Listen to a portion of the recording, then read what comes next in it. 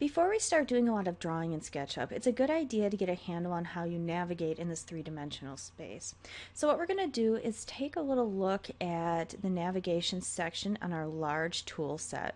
So that's where we're seeing this hand, the magnifying glass, and so on.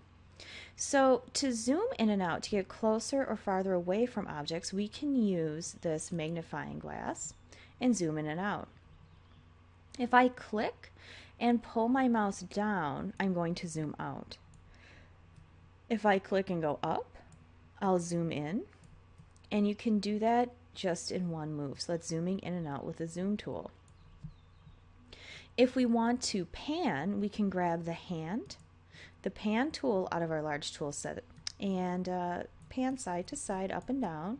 So we're not really getting any closer or farther away from our object, we're just shuffling it back and forth. And then if we want to, orbit around, spin around what we're looking at, we can use the orbit tool, which will allow us to rotate around in our space. That's the orbit tool. Now some of these allow you to layer the navigation a little bit. So when I have orbit on, for example, if I left mouse click, that's letting me use the tool as it's intended to function. But then I can also scroll in and out while I have that tool active. If we want to do all three at once, we can activate the pan tool, that's the hand, that allows us to pan. We can scroll in and out to zoom, and then if we depress the wheel on our mouse, we push it down, that allows us to orbit. So by having the pan tool active, you can do all three at the same time. We have a few other buttons in here.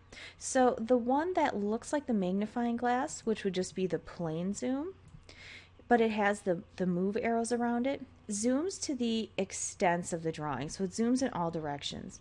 Since we haven't drawn anything and we only have Susan, our component here, it zoomed in very close to her. If we had a big drawing, it would zoom to the extents of that. So it's really going to depend just what you have in your drawing space. Below that we have the zoom previous and zoom next. So I can zoom previous, that would be the previous zoom I just had. And then next would be the one that was right after that. So it lets you go back and forth if you had two good views going. So the extents will go to the end of the drawing. In this case, it happens to be very small. We can go previous or next.